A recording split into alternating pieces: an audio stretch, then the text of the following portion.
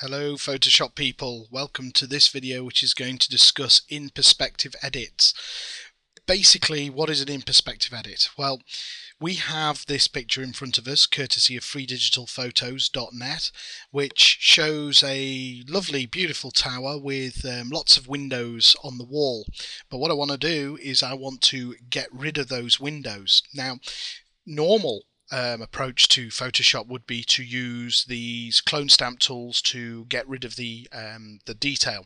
However, you've got to bear in mind that the bricks start off quite large at the bottom of the screen, but they go quite small at the top.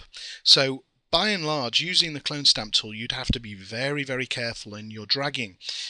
The way I'm going to show you now is much better and keeps everything in perspective, and this is known as the vanishing point tool. So with this as it stands at the moment, I need to create what's known as some three-dimensional planes. Now this is done by going into the filter menu and choosing vanishing point. So within here I'm just going to click on to the first corner of the wall I want to put in perspective and drag across and click and go down and click and go across and click, but try to keep it in your mind's eye in 3 dimensions. So something along the lines of that is probably in 3D. So click on that, and as you can see I've now got this wall appearing at this checkered board, but I need it to be a bit bigger because it's not including this part of the image here. So just with the mouse go to the middle handle and drag downwards, and as you can see I've made the wall bigger. Ideal, perfect. So I'm just going to click on OK at that point. The reason I do that is just so it keeps the image saved, or the plane saved. And now what I'm going to do is just create a new layer. The reason I've done this is because of undestructive edits. If you're not familiar with what undestructive edits are, please refer to one of my earlier videos in this series. So with that layer selected, I'll go back into the filter menu and choose vanishing point. So here we are.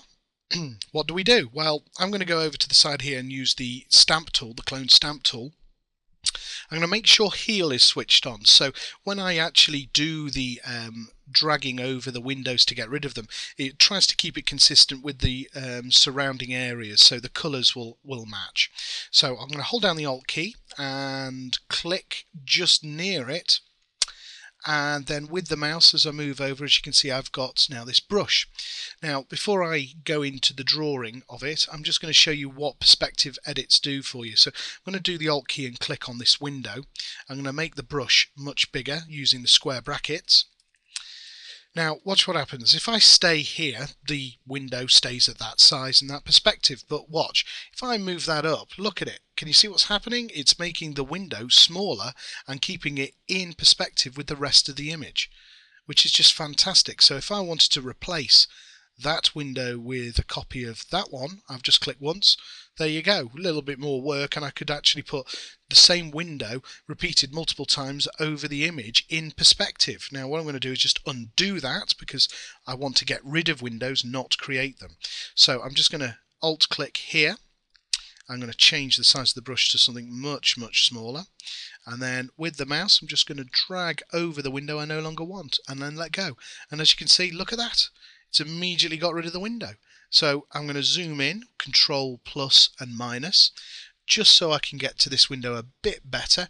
I'm going to drag very carefully and let go from time to time just to get rid of that window.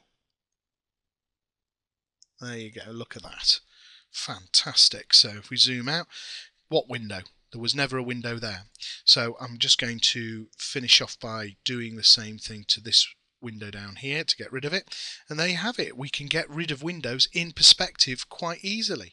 Let's just go a little bit crazier. Let's just Alt click here and drag acrosswards, and as you can see, look at that, we're getting rid of windows left, right and centre. Fantastic. Don't think Bill Gates would like that very much, me getting rid of windows.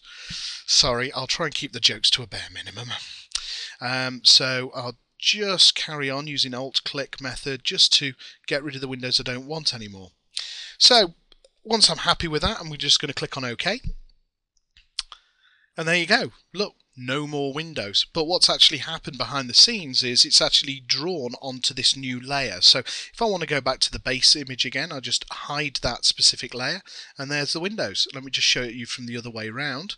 That's what it's actually drawn onto that new layer for us, and that's what's on top of that particular wall there. Now, that in a lot of cases would be the end of the video, because you've now effectively done what you set out to do, which is edit things in perspective. But there's so much more you can do with this tool, and it's not very clearly illustrated. Let's say I want to actually put a picture onto this wall. So let's say I want an advertisement campaign to be put on this wall. I can do that, but I've got to first of all select an image that I want to work on. So I'm just going to open up an image that I want to use. Okay, so I've got this picture here of this boy with a globe. So what I'm going to do is, using the rectangular marquee tool, I'm going to draw the area that I want to use. So say that much of the image. I'm going to do Control-C to copy it, and then I'm going to go back into the tower image. Now, pasting it here is no good because it won't be in perspective, so I'm just going to undo that. What we want to do is we want to paste it in perspective. Now, for this, I'm just going to add another layer, and then go into the filter menu and choose Vanishing Point again. And now I'm going to click on Paste. And again, at first you'll be disheartened because it looks exactly the same. Don't worry, it's about to change big style. Now, the first thing we've got to bear in mind is that in here, if you click away from this image, that's it, game over. So you've got to be very careful when you're doing your dragging. Now, the first thing I want to do is, this image is just slightly too big, so I'm going to use the transform tool off to the side here, which will bring up the handles. I'm going to go to the corner and drag in to make the image smaller, using the shift key to keep it in proportion. So I'm quite happy with that. And now, not doing anything else. Normally, if you're in Photoshop, you press enter at this point. I don't want to do that. Keeping it as it is, I'm going to now just, with the mouse, drag onto the plane. Now watch what happens when the mouse, the arrowhead, touches that plane. Bang! Look at that. Straight into three-dimensional. So I'm just going to let go of the mouse there and click on OK. And as a result, I've now got a three-dimensional image sitting on top of the tower. But there's so much more we can do with it, because now we've got it as a separate layer. We can now start doing some fiddling. For example, what if someone's painted that onto the wall? I'll just choose the overlay style, and look at that. It's now blended it into the brick wall behind it. I don't like that too much, so I'm going to just change that back to normal.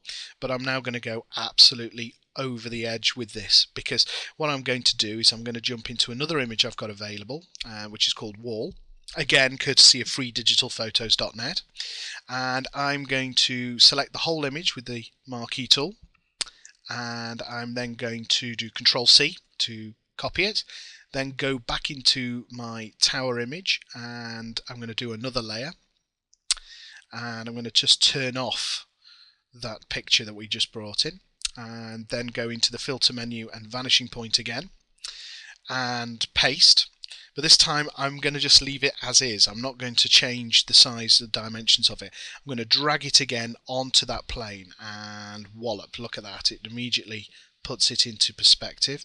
I'm going to move it into that corner about there, and then use the transform tool to just fill in the gaps to make it fit the whole wall, and then click on OK again.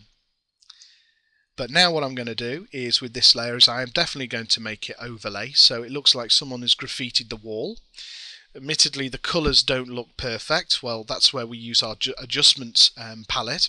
So over here I'm going to choose the Vibrance tool, and it will create a new option. But before I start fiddling around with Vibrance, I only want it to affect that layer, and this is where you need to use the Alt key. So holding down the Alt key in between the two options, the Vibrance and the layer, you click once and it brings it in. And then using the Vibrance tools, I'm going to get rid of the saturation. I want to remove the saturation altogether, and then probably ramp the Vibrance up a little bit so it fills in a bit more, and then that's it, I'm done. And as you can see now, I've now put graffiti on top of a national monument. So there you are.